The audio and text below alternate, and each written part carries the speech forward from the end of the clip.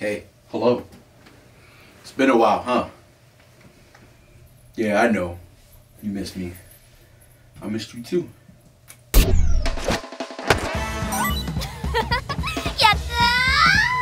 YouTube, my cousin. I've been waiting. One Piece is a show that I think about all the time. I'm telling you right now, I think about it all the time. But we don't have to think about it right now. We can just watch it. I'm Dayasha. Julie Rocktard is right there. She's editing Patreon videos for y'all. And today, we're watching some One Piece. Alright, so, boom. Last episode, Buggy came back. He's back. He got his whole body back too. And I'll be curious to see what's gonna happen with that and this chick that he's with. I'm trying to see what's going on. Also, Migs was really sad that y'all was smoking him about these spoilers. Rightfully so. Don't be spoiling nothing. You crazy. What's wrong with you? Even the smallest thing, don't spoil nothing. Spoiling shit. What's wrong with you, bro? Crazy. He had the nerve to hit me up and was like, yo, where's the One Piece video at? It's right here. So now you're about to see what's happening next. So as usual, if you like this video, don't forget to like, subscribe, hit the hell's bell so you don't miss out on any of our videos. Check out the Patreon and our social media. Please follow me on Instagram. I really need that. I need the validation. I want to feel important. Anyway, let's get started. Who's all these people? Why they change my shit? Oh, Bellamere. かつてはグランドラインへ向かう海賊たちで賑わった街よ。必要なものは何でも揃うわ。よし、これから始まる大冒険のためにいい食材が手に入りそうだな。あといい女も俺も女の。あら、どうやって？確かもうなしよね。よし、俺は処刑台を見てくる。見に行くんだ。海賊王が処刑された場所。Oh wow. 集合場所まだ決めてる。 That's fucking morbid.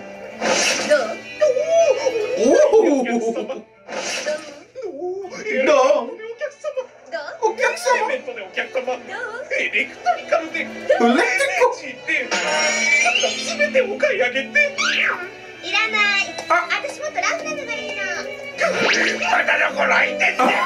？Get fucked. 街中とびっきりの食材で The finest ingredients. 何から手つけていいか迷うんじゃねえかこの野郎。メインディッシュのオーダー。 The main dish. スモーカー大佐、大変であります。 Captain Smoker? 本部より連絡です。モンキー・ディ・ルフィという海賊の一味がこのローグタウンに向かったとの情報が入りました。イーストブルーの3000万の賞金首になった海賊です。 So he's just in the room smoking himself out? 報告いたします。港に海賊が現れたとの情報が入りました。すぐにお越しください。きっとルフィ一味です。乗り込んできたに違いありません。3000万ね。少しは歯ごたえがあることを祈るよ。 This guy looks kind of cool, not gonna lie. Oh no. Why is he smoking 2 cigars? 悪いな。俺のズボンがアイスクッチ。今度は5段を買うといい。行くぞ。My pants ate your ice cream. ありがとうございます。ありがとう。 Captain Smoker. Why are they so afraid of the Marines like that? 貴様がモンキー D ルフィっての Monkey D. Luffy. 試してやる。俺様の町に乗り込むにふさわしい器かをな。何をふざけたこと。やつれ。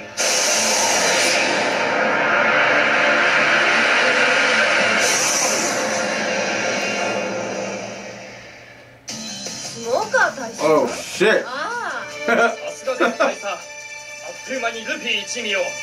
お前の目は飾りか。こいつがルフィのわけね。 Oh, your eyes just for decoration? 3000万じゃ世も末だ。ではルフィは。時期に現れるさ。あ。なんで港に出ちまってんだ。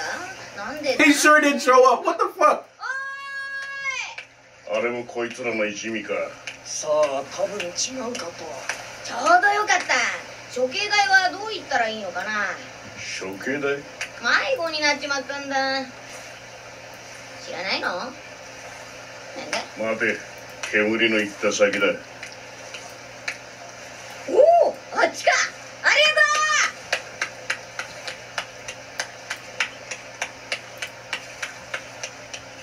とう。 I think he knows.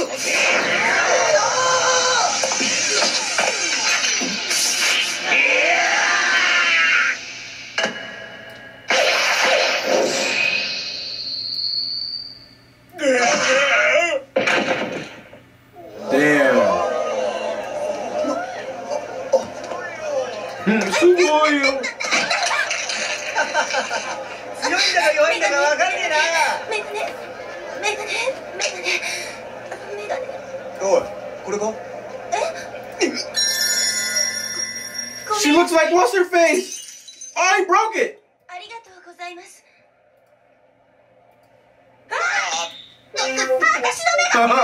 これはわざとじゃん。高かったんですよ。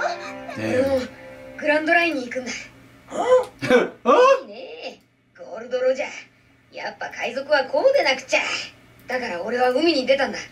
グランドラインに行ってワンピースを手に入れて、俺は海賊王になる。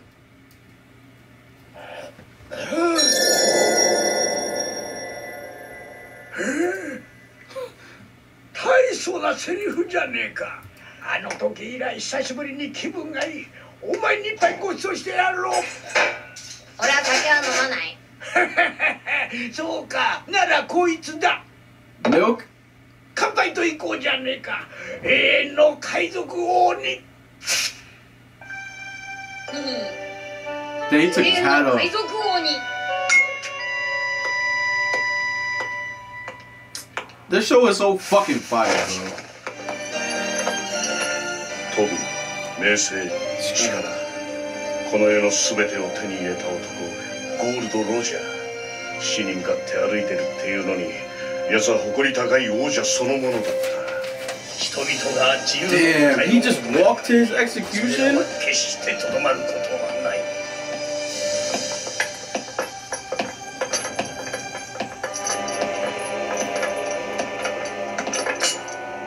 最後に言うことはあるか。さあ、とっとと済ましちまおうぜ。おい、海賊王！集めた宝はどこに隠したんだ？やっぱりグランドラインの中か。あんたは手に入れたんだろ？あの伝説の大秘宝。貴様、黙れ！あの一つなぎの大秘宝、ワンピースをよー！ He knows how to go, huh? 俺の財宝が財宝が欲しけりゃくれてやる。探せ。この世のすべてをそこに置いてきた。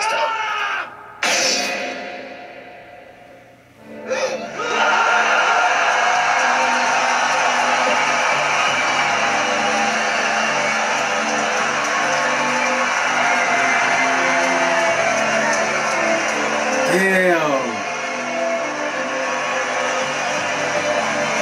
He just sat there and took it. おい、新しい手配書だ。目立つところに貼っとけ。スモーカー大佐、失礼しました。あ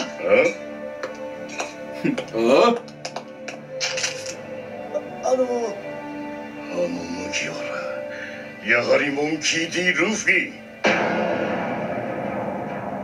史上最高の偉大な海賊が死んだ場所、始まりの場所。 This dude went out like a fucking champion. I don't think I've ever seen anybody go out any fucking cooler, bro. What the fuck? I didn't think this show was like that. He just sat there and took it. おい、小僧。なんだ、俺は今忙しいんだ。お前か、イーストブルーウチの賞金首は。俺はルフィだ。なんか用か？俺を倒さねえ限りグランドラインには入れねえ。それはこの町の掟だ。お前に俺と戦う勇気があればの話だがな。お前を倒さなきゃグランドラインに入れねえのか。なら俺はお前を倒す。ぶっ飛ばす。やってみろ。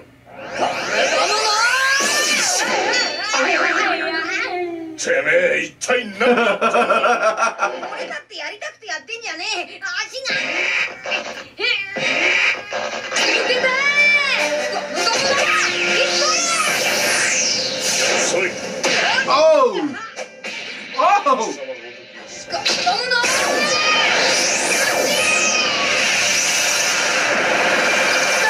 やべ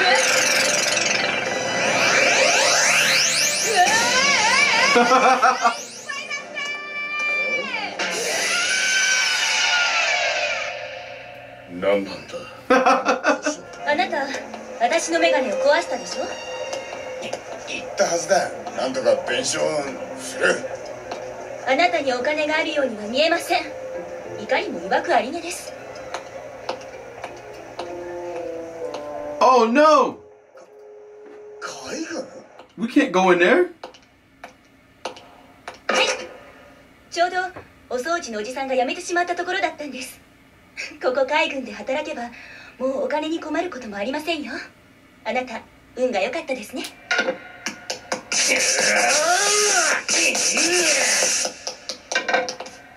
やっぱりブラシも3本だな。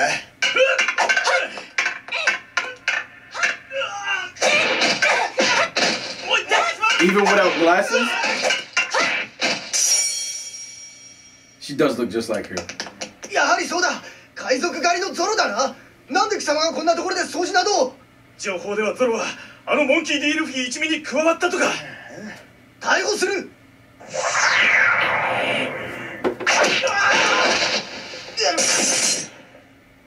さて With どうした brooms. もんか。何者かにやられたようです。犯人の姿は影も形もありません。 Except the money? How'd you miss that? What do you mean no trace? メガネ代。10万ベリーあるんだ。刀を2本売ってくれ。10万ベリーで2本？なんだ金のしかこいつ。1本5万じゃ生暮らしが買えねえぞ。間に合わせでいいんだ。とにかく今は金がね間に合わせでいい。 That seems like a lot of money though. 素人だな。お、こいつの腰のもの。こいつはまさしく。クイーン？こいつはチャンスだ。せっかく粒の素人がメイトをぶら下げてやってきたんだ。ここは冷静に話を。ぼちぼちの刀じゃねえか。こうしないか。俺が20万ベリーで買い取ってやら。あ？何言ってんだ？よし。25万でもいいぞ。さあ30万50万か。あのな、いくら積まれてもこの刀。仕方ねえ。65万ベリーで買ってやるよ。 Alright, what's the story now? よかった、無事だったんですね。さっき海軍駐屯地で何者かが暴れていったんです。あなたまでいなくなったから心配してました。ここを機に鈍い女だな。この刀もしかして和道一文字。 How do you 和道 know? 一文字じゃないですか。和道？ほらこれ見てください。1000万ベリー以上はくだらない代物です。 Oh, he tried to gyp the shit out of こ you. んな名刀を。全部しゃべっちまいやがって営業妨害で訴えるぞ。お前はこのしぐれを取りに来たんだろ。磨き終わってるよ。もうさっさと持って帰れ。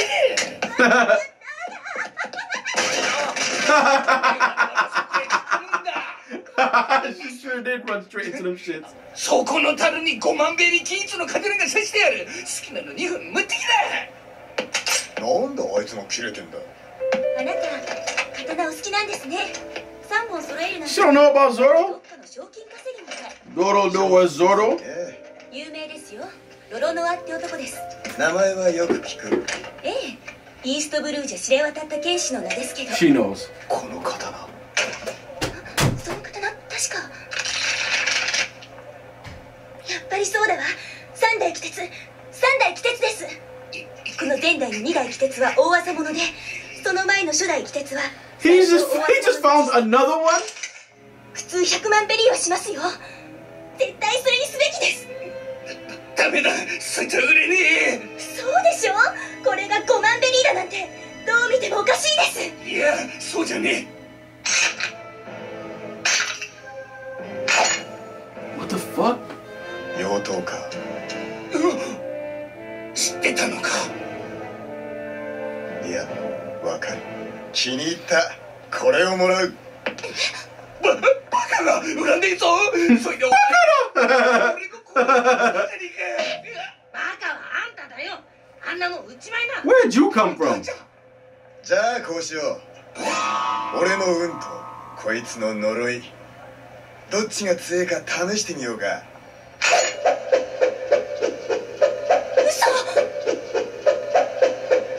めろ。君はじゃ本番だよ。腕が飛ぶさ。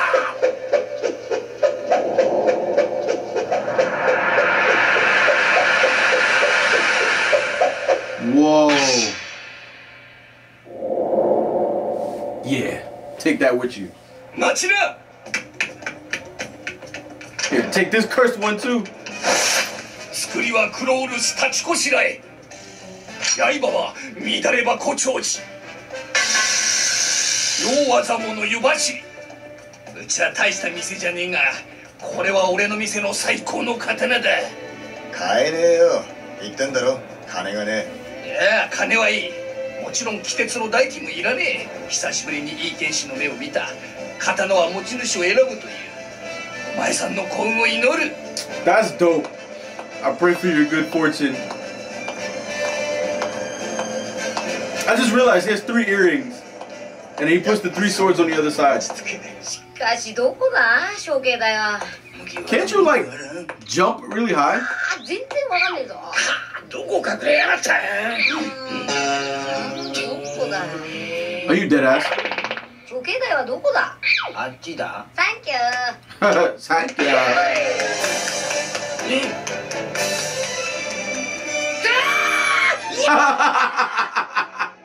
海軍きっての天才スナイパーだったお前が今じゃ弱い者いじめか。落ちぶれたもんだ。十分命までかける気になれんだけだ。もしお前が死んだら娘が路頭に迷うから。キャロルによろしくな。ああ、煙のおじちゃんがよろしく言ってたと伝えておこう。 The old smoky man. 賞金稼ぎのダディマスターソンです。 Daddy Masterson.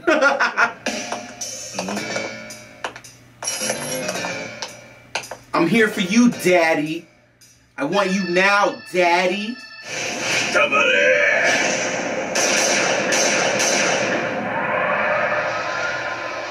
Damn, they all shot each other probably. Yep.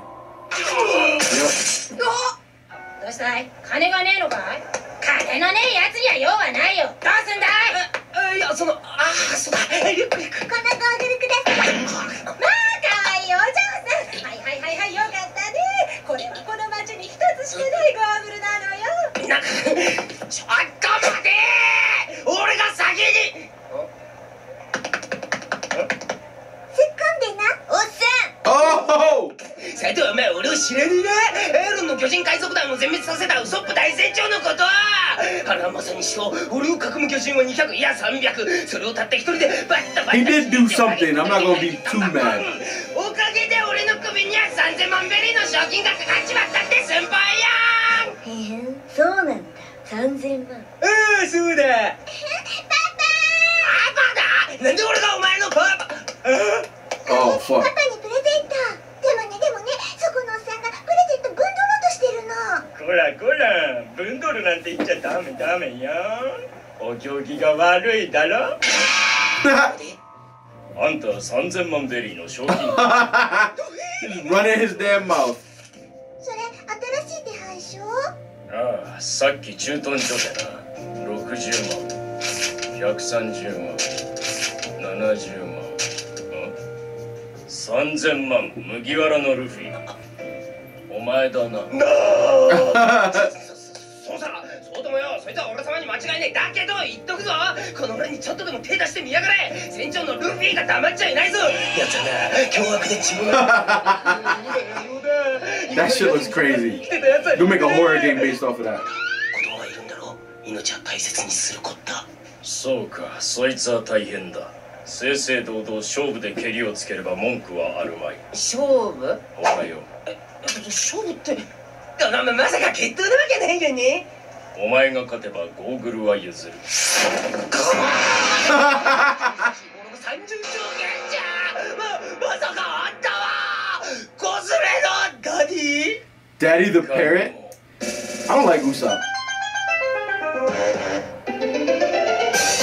I think Usopp is ass.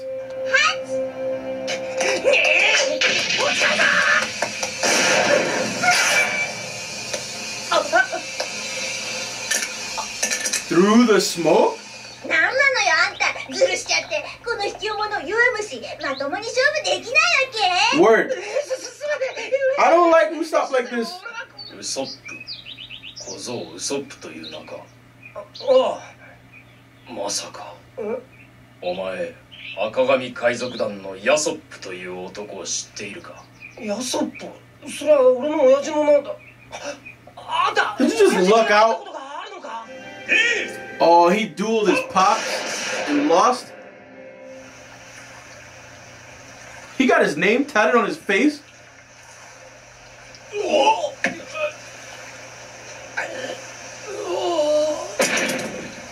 勝ったヤソップが勝ったさあ何の海軍近辺の狙撃手を相手にだぜ。まさに紙一重な勝利ってやつだ。さすがだぜヤソッ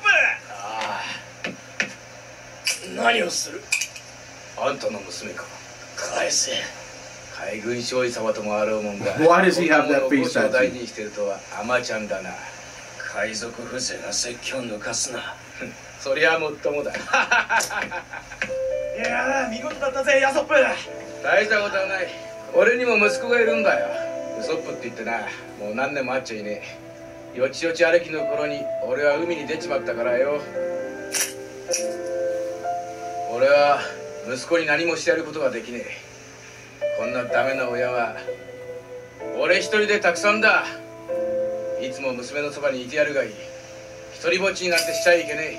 ま、俺が言えたきりじゃねえけどな。 Damn, this is why he quit? あばよ。 I like Yasopp, but Usopp's ass.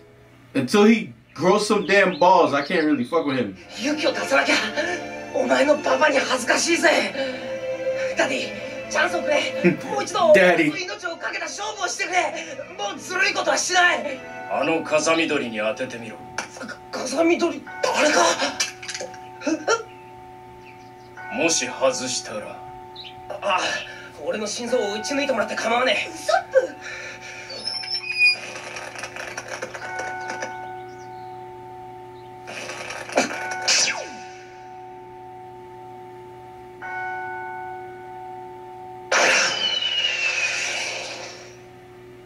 Did he hit it or did he miss?